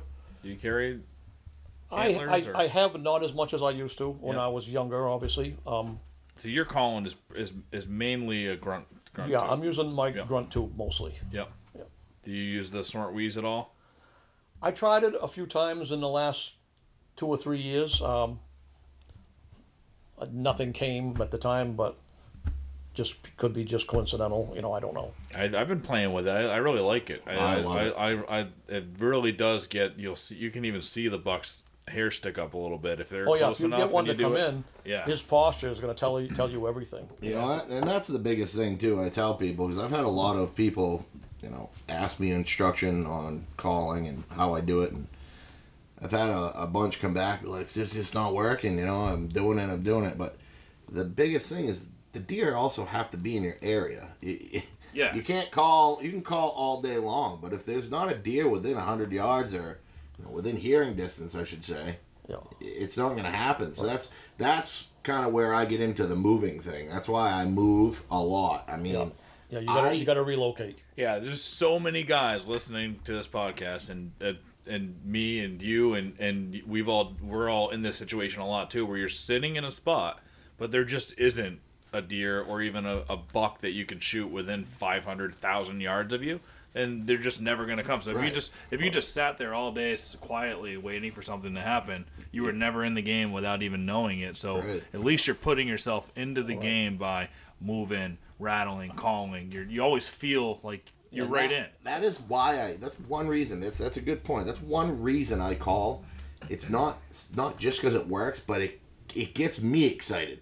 When I call, Yeah. now it's like everything just started over again. It's like, all right, now I get myself ready because at any moment he could come walking around that corner because he heard my call. You know what I mean? Yep. When you just sit there quiet all day long and don't do anything, Yeah. like you're saying, if there's a deer 1,000 yards You away, can get guilty of this too. you just may not. Picking your phone up and getting disconnected from your hunt, because I do it all the Right, time and it too. walks by. If I'm in a stand all It day, happens. it's like, Oh, yeah, I you do it look all up the time. and I you do it look all up the and you time. see the back end of him going by. I've had it happen. I've had him walk right up behind me while I'm on my phone and just, yep. it's my own fault. But yeah, if you sit there, you can sit there all day, and if there's not a deer in your general area, if you're not calling or not doing anything, and you're just sitting there, you could be wasting time. You could be. Yep. I move pretty fluently through the woods. I don't give it any more. Most of the time, I don't give it any more than a half an hour to 40 minutes before I move to the next spot. And call Because it if that deer is in hearing distance, in a half an hour, he's going to show if he's interested. Right. But I will say, Yeah, it's not like he's going to slowly make his way for an hour and a half in after Yeah. your first sequence, right? typically not. yeah, he's gonna- they're coming in. Yeah. That makes sense. So wait the half hour, but if you're waiting an hour, you might be wasting a second half hour. Right. Getting to a new spot. I will say though, like the half an hour, 40 minutes, and then I move thing. That's usually for me between 10 and 2. Before 10 o'clock and 10 o'clock, I Stay- sit in one spot and I do not move. Yep. And then the same thing with the afternoon, because obviously everybody knows that Yep. deer moving a lot more in the morning and afternoon. So Yep. come 2 o'clock, it's my favorite time. is the late afternoon. Yeah. I love late afternoon. You get into a spot that feels bucky. Exactly. You taper down your calling, or maybe when do you go silent? Honestly, I probably won't go silent at all, but I won't be aggressive the whole time. I will, 1 or 2, 3 grunts maybe every half an hour. And then as it gets closer to the real bucky time, the last hour and a half, whatever, when the woods just really settle and, that thing could be walking by at any moment, I might throw one grunt out, 2 grunts out, but I'm just letting the woods do their thing at this point. Yeah. Definitely. But I genuinely sit as long as I possibly can in the morning and the afternoon after 2 o'clock. When you're moving in between spots, when you're going 100, 200 yards or whatever, till you get to your next place, are you trying to be quiet? Or are you trying to sound like a deer while you're moving there? Are you stomping your feet? How do you normally... I walk normal. I don't try to be quiet. I purposely just walk like a deer would. I just let my feet do their thing. I mean, obviously I avoid snapping large branches because that's going to get the attention of anything in sight, but... deer walk through the woods, and they hear other deer walking through the woods. When you're creeping through the woods and trying to be quiet, now you sound like a predator, because that's what predators do. Yeah. And I avoid doing that at all costs. The only time I walk super quiet is when I'm trying to sneak in the woods at dark in the morning to get to my, a stand I already have or whatever. But, no, when I go that 100 yards, 200 yards, I just walk. I just make my way, and I try to get there. I'm obviously scanning as I'm hunting, but... I bring up a time in New Hampshire, for instance, where I was calling at first light. I think it was 40 minutes after the sun had come up. I started to do my calling sequence. Nothing happened, so I moved 100 yards. I did it again. Nothing happened.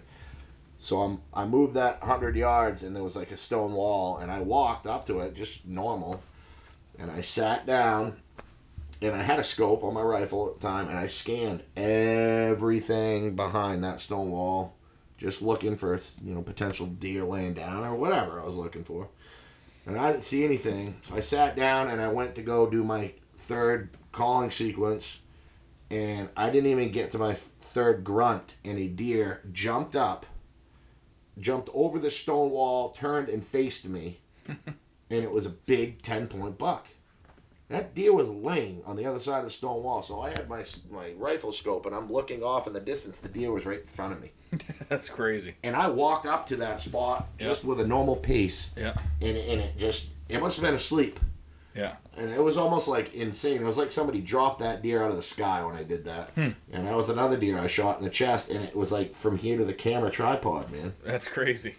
it was Was it windy or anything that day? Or no? It was calm, and the leaves were loud. Wow. It was just very bizarre. Maybe he was deaf, too. He could have been, or something wrong with his hearing, maybe. Yeah, he's deaf now. But yeah, that was crazy. That deer just came out of nowhere. Just so it just shows, though, you could walk by a deer at 2 feet sometimes, and you might not even know they're there. Yep. Yep. Crazy. What about you said that you avoid a beaten down deer trail. Well, why do you do that? So do the big bucks avoid those and carve their own path? Mostly getting used by the family group, the does and the lambs, and I don't necessarily avoid it per se, but I don't sit. I would never hang a tree stand and watch it. I wouldn't just sit there and watch it, because most of those pounded deer trails, and I've learned it from experience, but I've also put trail cameras on them. 90% of the time, it's 6 does, 3 or 4 does, and a couple smaller ones using those things. And the buck it's there, but it's outskirting those things. Yeah. It's skirting the edge. So, I'll set up in an area where I'm watching 100 yards away from that pounded area. Yeah. And especially if there's a swamp, that I'll be in an area where the buck usually gets in the thickest stuff possible, where it's downwind of that pounded trail where the does are running, what I mean? Yep. So his eyes and everything's focus is up there, and I'm down here right where he is. That's where I want to be. That's a good point. And so when you're scouting in the winter a lot, do you pay much attention to those doe trails at all, or are you focused on just where the big bucks are If going? it's an area that I've hunted in the past, they're usually in the same areas most of the time. But I'm really focusing on pinch points and bottlenecks. Is what I'm looking for the following season. Yeah, and it's those and are if the food crop is terrible, like the last 2 years, we didn't have much for acorns. yeah. So things changed. Sightings were less and so forth. But on a normal year, that's what I'm really looking for is the pinch point. Yeah, it's the same thing like you for guys who hunt fields or agriculture and stuff too. You see the progression of the deer that come out into the field, and usually it's like the does first and the fawns, and then a young buck maybe, and those big bucks are hanging back, and they're using them as security blankets. Exactly. Right, and it's the same thing with maybe, right, as you're alluding to, that the main highways, the bucks are smart enough to not use the main highway because they know that all kinds of predators can be honing in on those main highways. So let's carve our own, like you see in the old. So I don't know if they're like this in Maine and Vermont. There's all these old highways, the original highway, and then the new highway gets built, and then the original highway is just kind of off on the side. Right. And those are the fun ones to drive on. And maybe that's how you think about. That's how big bucks are going to be moving in that manner, and then hone in on a good spot, right? Yeah, and don't get me wrong, a big buck will use those trails, and they do, but they might be following a doe on it during the rut too. But. I used to focus, when I was inexperienced, long time ago, I used to focus on those pounded deer trails, and I'm always excited. I was like, all right, you should see these pounded trails I found. And I would sit there, and time after time, it's like doe, spike on, doe, or doe. And I'm not seeing these big bucks. And it's like, then, like, an hour later, I get these giant bucks on camera, behind me, or I change my aspect, I should say, to where I'm facing, and it's like, oh, he's over here. You know what I mean? So I was focusing all my attention on these ripped up, pounded deer trails, and that's not where I needed my attention. My attention needed to be, in a spot where there's very little on the edges. Right, very little trails, very little sign.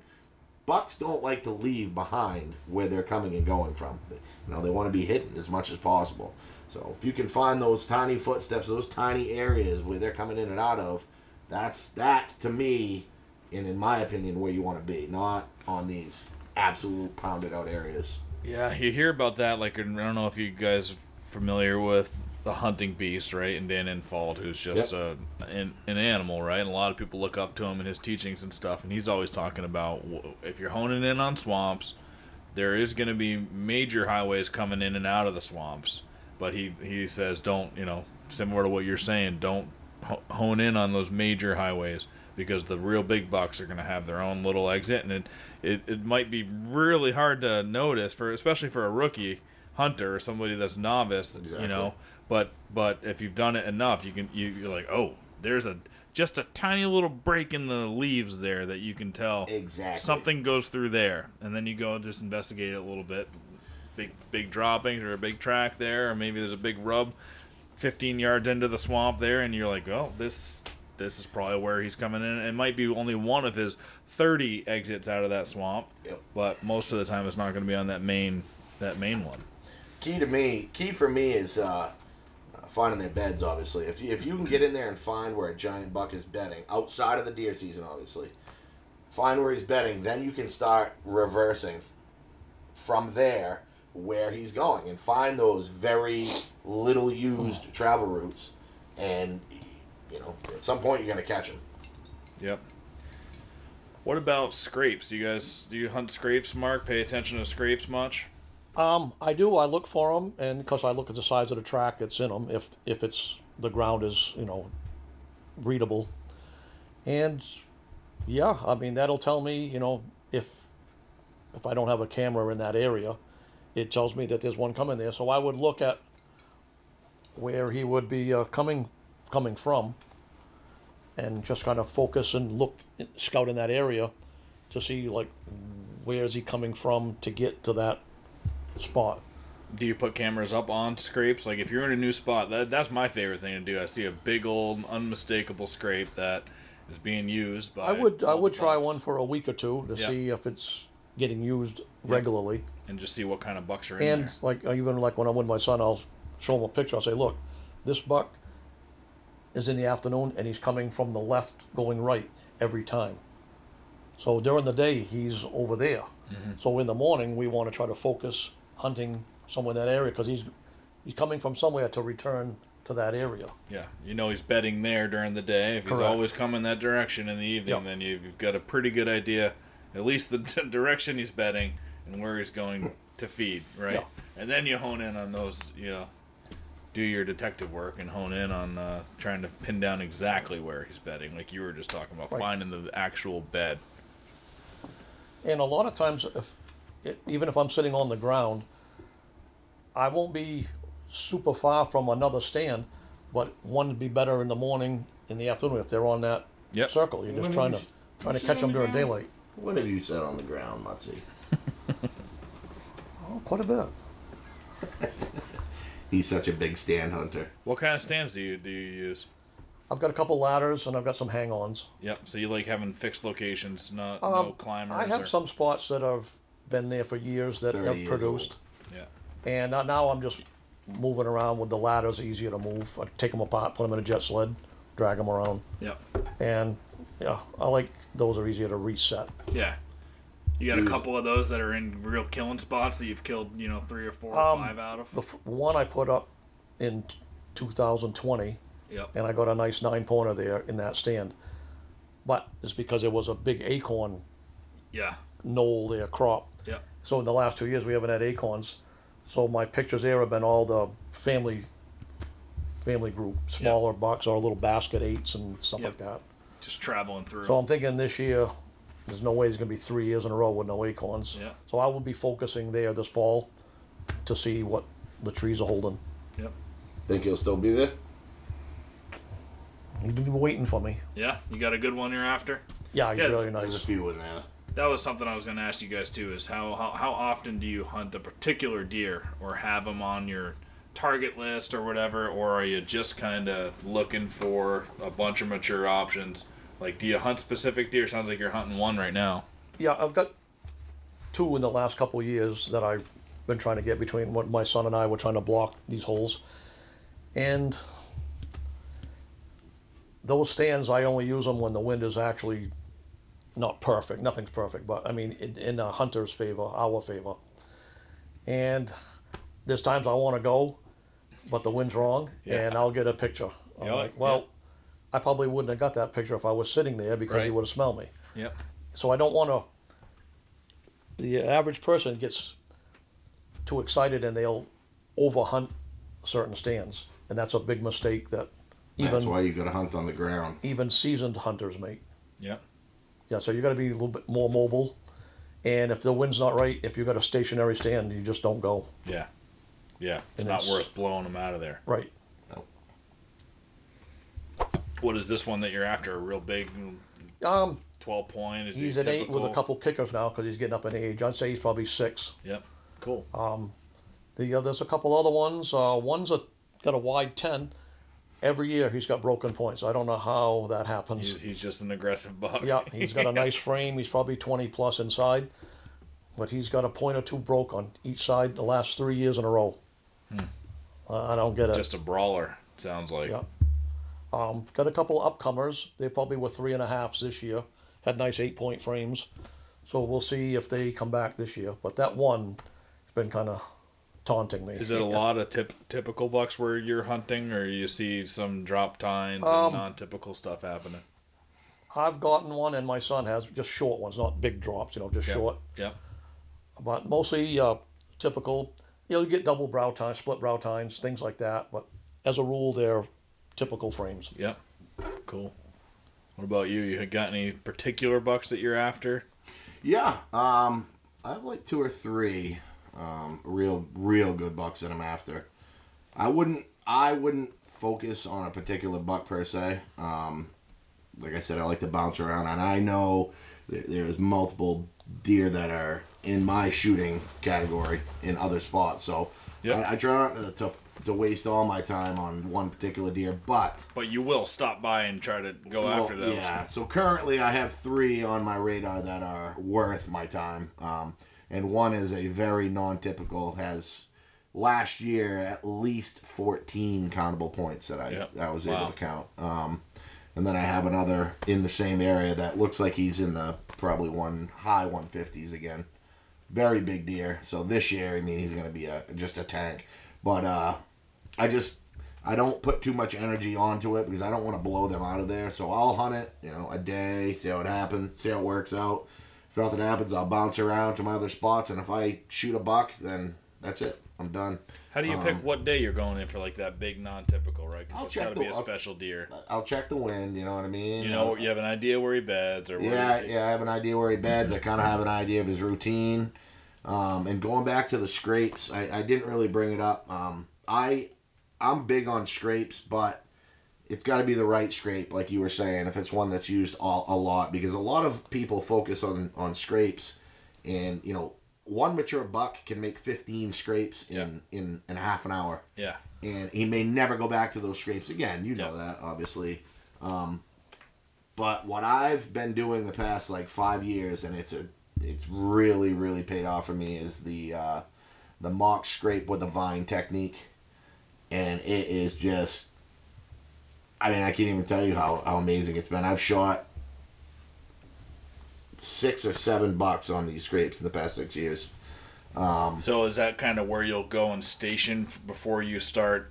You'll get near that mock scrape, and that'll be one of your hammering sequences? Exactly. Yeah. Or I'll go with my climber. If I'm hunting one of my mock scrapes, I typically go in with a climber just to keep my scent off the ground as best as I can. But I'll put those mock scrapes in early. I put them in July, August, and they start getting used. People don't understand. Deer use scrapes all year round. Oh yeah. If it's a territorial, a community scrape, and the great thing about it is when I make these big scrapes and I put that vine in there, I don't use any scent at all, none.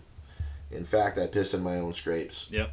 And then I just leave it alone. I will put a camera on there. I know I said earlier I don't use much cameras, but I like to see if anything's at least hitting that mock scrape. Mm-hmm. But when I make those mock scrapes and I hang that vine, the greatest advantage of it is once the does start hitting it, smaller bucks, they're leaving their eye gland scent all over that vine, and you don't have to do anything. And it takes over on its own, and it'll become a highway.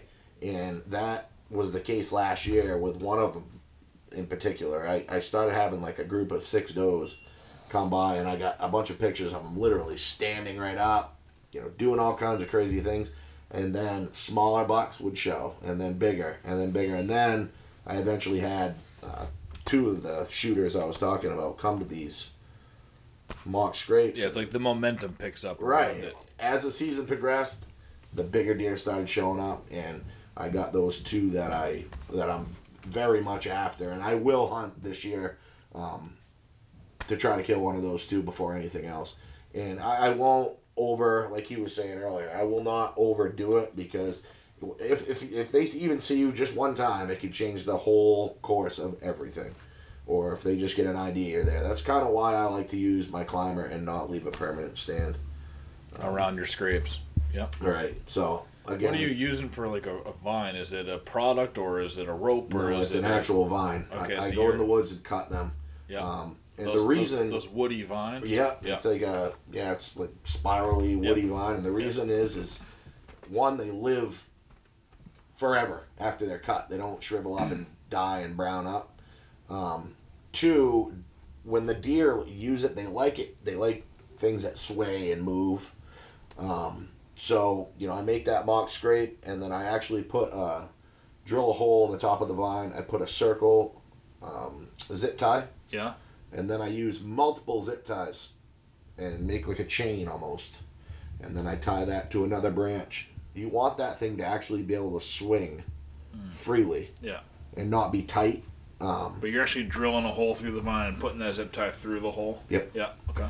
And I save all those vines. So if say that that site doesn't pan out or it goes dead for some reason, I'll just take that vine and I'll take it somewhere else and I hang it, and the scent from the deer that had hit it, Yeah. It works immediately. I mean, do you worry about your hand scent at all? Are you using gloves, or Nope. you don't worry about that? I dig every one of my scrapes out with my own bare hands. I mean, within hours, the scent's already diminished. Yeah. Enough, and if not, it's gonna be gone by the next day. It's not gonna lay down a cover of ammonia Exactly. over it by pissing on it. People don't believe it, but I mean, I have multiple trail cam pictures of bucks hitting my scrape within hour after I pissed. I got a great video of last year me doing just that, making a mock scrape, putting the camera up, peeing into it, and it was like 45 minutes later, 145-inch 8-pointers, you know, in there just Ammonia's ammonia. loving it, you know? Yep. Yeah. So I know that it It's works. bizarre. It really is, but it does work. And I try to put out like 12 to 15 of those if I can. Just gives me more areas to sit because, like I said, I like to sit on the ground. I use my climber a lot, so it's an area I know I can get within. Yep. You know, a couple 100 yards. Hopefully, there's a buck wanting to visit. You do any mock scrapes? Yeah, I was just going to say, on some of these mock scrapes, a lot of times, well, even the natural ones, Yep. but if they're community ones, you're going to see 20 community ones before you find a dominant, like his own Yeah. scrape. And so I've put cameras on some of these, and you're going to get the smaller little basket racks and things like that. But it takes a little effort to find like a big dominant buck scrape where it's his.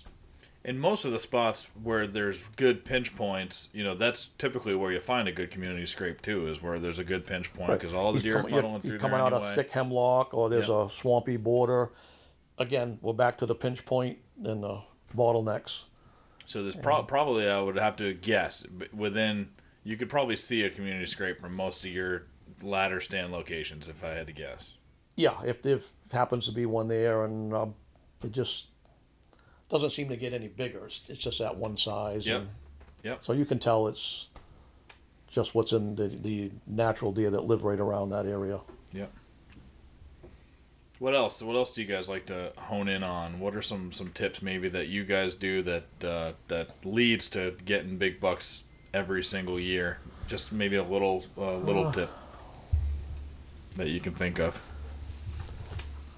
I'll be hunting the same couple of miles of area over the years, but I just always keep like branch out. Just, you know, you always think you can find something better, and that's what I would tell somebody new that asked me a question. Okay, if you hunted a spot this year and you didn't see any deer, well, where you going next year? And then they'll say, same Right there. place. Why? Yeah. Branch it out. Yeah. Do a little scouting. Go in the winter for a walk, or in September, you know, pick a day. Go for a couple-hour walk. Yeah, you're going to get sweaty. It's warm out, but so what? You know, you gotta always keep adding to your arsenal, so to speak. You can't just have like 3 spots and beaten trail going to all 3. You got to move around, take them out, leave them alone. I've got a stand that I just redid last year that I took down in 2015, and I just put it back last year. And I could have shot a small buck there, and my son passed up another one, small one, same stand. And I was getting good pictures, just obviously the window was wrong for us to be there, or, you know, not quite legal yet, early or late. But it was a good spot, but I hadn't been there for years. Yep.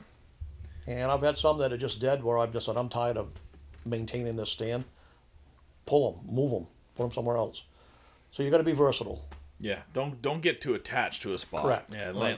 Lanny always likes to say that if you just got to hunt where the deer are. If you're doing the same thing every single year and you're not getting deer, you're just not hunting in the right spot. You got to change your. You might find a fantastic spot where you shoot a nice buck. Yep. Okay, next year, your curiosity or the camera's gonna tell you, you'll get one. So you'll have a spot that's good for 2 or 3 years.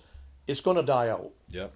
So you can't keep burning that candle. You've got to move, or just leave it alone and just Yep. Go find a back better to it. spot. Maybe keep tabs on it. Yeah, and exactly. Recycle your spots a little bit. right. What kind of rattle and horns do you use? Do you use a big shed set? Do you use? I use a black rack. You do? Use a straight up black rack. Yep. They fold together nice and they fit in my backpack because I carry one backpack. It's pretty streamlined and I put everything I need in it. I like to have everything right there so when I take it off, I got my scents in certain pockets. I got my black rack. I got, this sounds so over like zealous, but I have a grunt tube around my neck, but I have like 10 different grunt tubes in my backpack, literally. Because to me, they all sound different. They're all, some are flexible, some aren't. And I like to switch it up. So you cycle through them throughout the day? Yeah, or it depends on the type of deer I'm hunting. If I'm hunting a real aggressive deer, then I want to have a really, really deep, bellowy grunt tube. And then it also depends on the time of the season. If it's the very beginning of the rut, or the chase phase, I should say, yep. I'm actually going to use a grunt tube that sounds more of an immature buck. Yeah. Because that's going to piss off a bigger buck and make him think, oh, wow, this is a smaller buck chasing around a doe. Yep. And I will do, the grunt sequence will be repetitive, brat, brat, brat, brat, brat, brat, brat, sounding like it's chasing. But if you do that with a deep toned grunt and another bigger buck hears it, he actually may be intimidated, depending. So the lower you use during that, in my opinion, during that point in time, the better your odds are. And then when we get deep into the rut towards, the latter end, and I got a lot of bigger deer now, because most of the smaller bucks at this point have learned their lesson. They're out of the game. They've had their ass kicked. Now we're switching to a deeper toned grunt tube because it's going to be, mature after mature buck. That makes sense. And then that's how it's worked for me up to this point in time. And all these grunt tubes sound different. They might sound good to you, but to a deer, too high pitched, too low, too dominant, or just. Sometimes I'll actually use 2 grunt tubes at a time. Yep. I'll grunt. Sound like 2 different deer right there. Or the same deer has different tones, and it's hard to get different tones with that one tube. Even if you blow it different, it still has that same monotone. Yeah. And it's just like humans. Every human's voice sounds different. And honestly, it's like, I don't know, I've never heard a grunt tube that really sounds like the grunts that you hear. It doesn't. And they don't care. And honestly, when you blow in that grunt tube, I've blown in them so hard that they actually squeal at the end. It doesn't matter. It will not affect it. The deer will still come to that and investigate it. Yeah, they're curious at the end of the day. Exactly. If it has any inkling that it's another buck, it's coming in. And if you've got a gun in your hand, so I'm mostly, probably 90% of my hunting these days is bow, maybe 80% and 20% with a gun. Yeah. You sometimes got to play it a little bit differently because I've noticed a lot in my sequences. I can get a mature buck to come to 60 yards or 50 yards away, but he doesn't get it. Sometimes, yeah, but if you get one that runs, like you said, I haven't had that yet, where they just charge right in on me.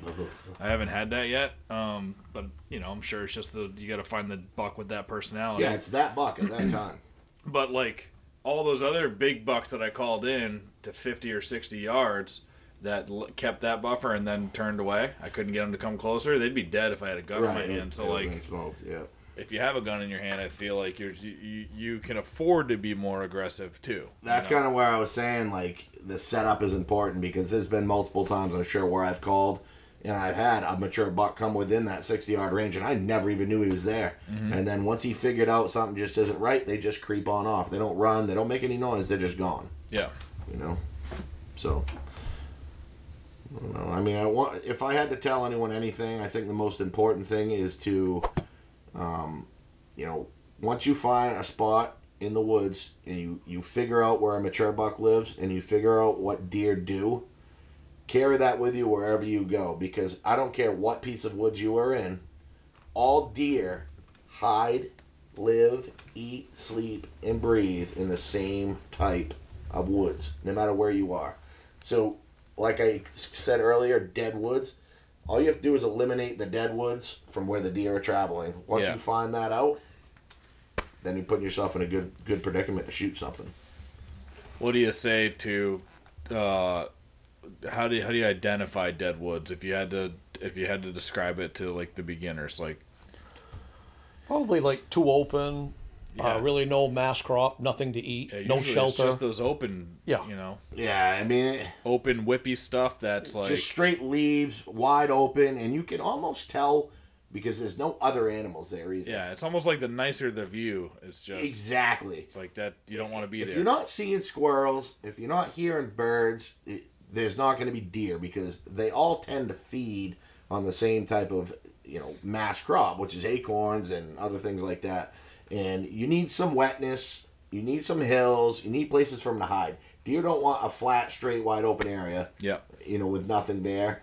And there are just certain places in the woods where deer they just don't go there. There's no need to travel. There's nothing to eat, and you want to avoid that at all costs. It's a good point though too that squirrels are as annoying as they can be. If you're in a spot and you start seeing squirrels, they're there because there's acorns or some kind of a nut. Yep. So it's for a real beginner who might be just looking for deer and they're trying to hone in on deer sign. Maybe a beginner walking Start through the with the woods, gray you start squirrels. seeing some Squirrels, squirrels. partridge, turkeys. Yeah. They're all pretty much eating almost the same thing. Yep. Just focus in on that and.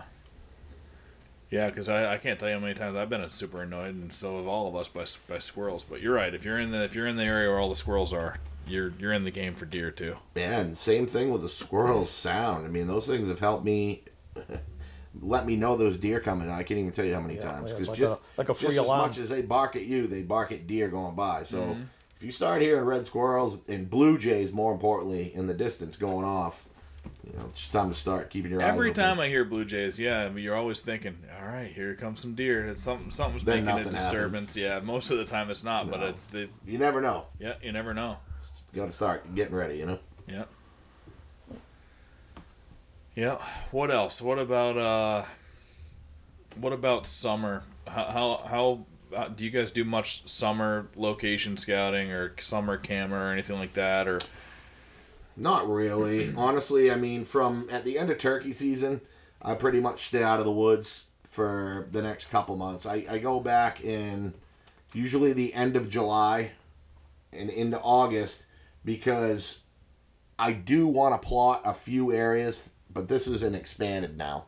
Yeah. Not my regular rifle areas I don't even go near for a long time. Honestly, most of my rifle spots, like I say, I go by history and Right. If the landscape hasn't changed, there's no buildings, there's Yep. nothing, it should stay pretty much the same. Yep. and it has since I've been 10. I've had the possibility to shoot a buck at most areas I hunt since then every year. So there's no need for me to change that.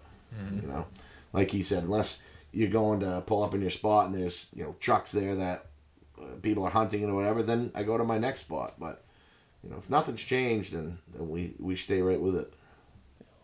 But as far as scouting in the summer, I personally don't go in the woods till it's getting closer to expanded, and that is to go ahead and start hanging some of the mock scrape vines your that I was mocks. telling you about.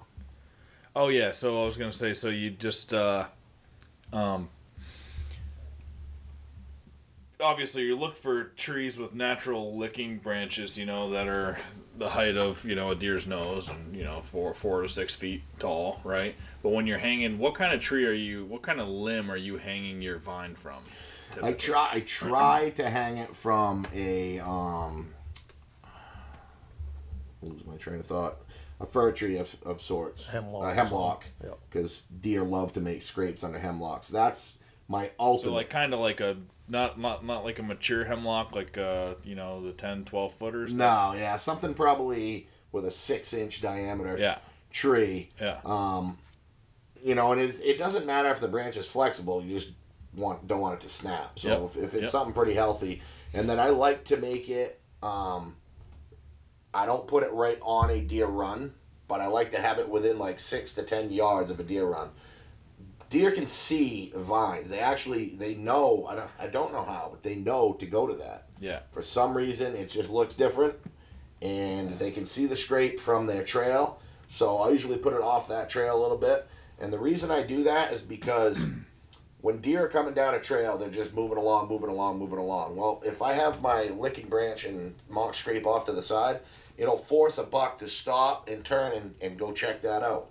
If I'm in my stand, that's a perfect opportunity for me to get myself ready, pick my gun up or my bow, and put an arrow in him. Oh yeah, that's true. When they're not just going. Then he's not just got his head beeline moving along, and I don't have to stop him. Mm-hmm. He's gonna go to that. He's gonna go to that scrape I made. He's gonna start doing his thing, and it's gonna give me ample opportunity to get ready. Yeah. And draw on him. And sometimes I've even found recently too that if you put something like you can put mineral out and corn and stuff here until a couple weeks before the deer season, you got to remove it. I don't know what it's like in Maine, but I like to do that in the summer to get does. Even the doe, pregnant does, it helps them have a healthier, get the right nutrients for their fawns and stuff. But if you put it right in their trail, it almost annoys them, Yes, it's like, exactly. Don't dump the shit right in their trail. Like, put it off because then they're like, this is normally not here. We've been using this trail for years and years, and something's off, Exactly. But if you put it off to the side, it doesn't seem to annoy them as much, so it gets hit more. So probably the same thing with your licking branches. Yeah, I mean, I've actually done it in the very beginning where I put it on the deer trail, and they actually started making a new trail around it. They didn't want anything to do with it. It was too odd. Yep. But then I started to learn to put it off the trail, between, like I said, 6 and 10 yards. And now there's a trail coming off, cutting right to that thing, and then they'll loop back to their main trail afterwards. So, I mean, they're weird like that. And I've had times where I wanted to divert them to go somewhere else. I cut a tree right over their trail, and it will divert them directly wherever you need them to. I mean, deer are easy to corral if you need to do so, if you're allowed to. Yeah. Don't be cutting trees unless you're told you can. Yeah. Yeah. What I've seen where I hunt, let's say if there's a lot of undergrowth where sitting on the ground is not a good option because you can't see. So you find the right tree to put a stand in, but the run is just still too far. Well, that's when you can get in, and if you nipped off a few trees, if you can, then they'll hopefully divert closer to you rather than opposite. But yeah, little things like that can make all the difference. You don't put up a sign? Very minimal. I tried that and it didn't work. That way. Yeah, come this way. Yeah.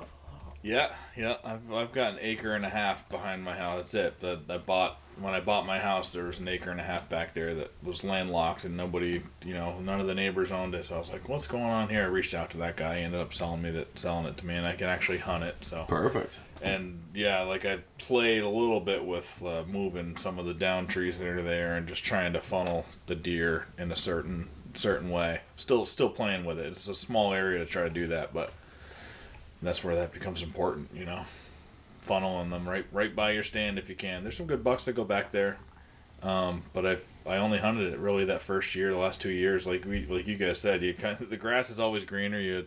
You're always going further away from home. It seems like. Oh, it's amazing. I mean, I have some of the best hunting ever right behind my house, and I'm like in another town. Yeah, it's crazy.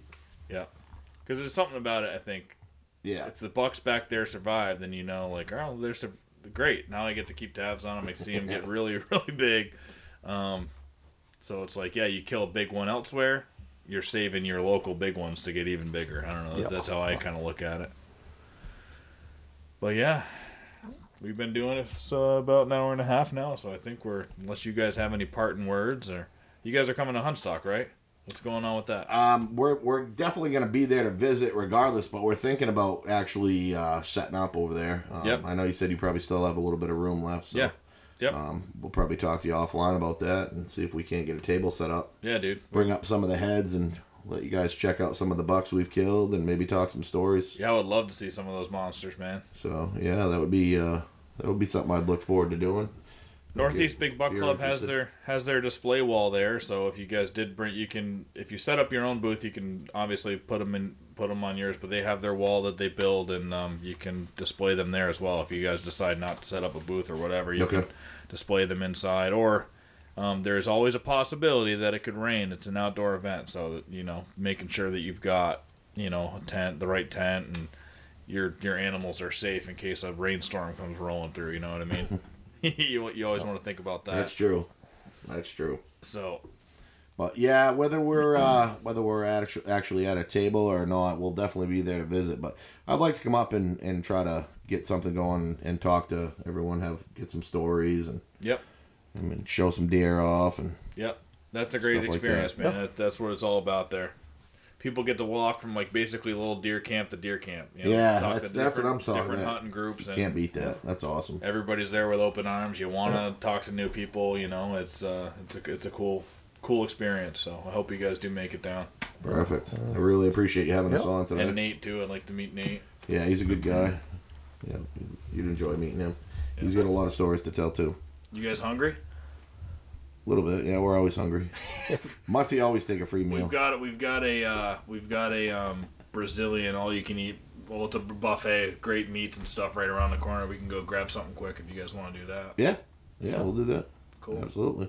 Awesome. Muncie said he was going to pay for us to eat, so. Well, that's what I need to talk to you about. Awesome. Well, thank you guys for coming. That was great. Man, much appreciated. Yeah, Thank you. That was a lot of fun. Thank you. And I think Pleasure. the listeners are going to have a lot of awesome things. There's a lot of new stuff that hadn't been brought up before in this podcast. So sometimes the podcasts, you talk about a lot of the same stuff, but this one had a lot of great things that I haven't heard yet on the podcast. And this is episode 94. So I think it'll do really well, and you guys will have a lot to think about. Perfect. Perfect. Thanks, Awesome. guys. Thank you.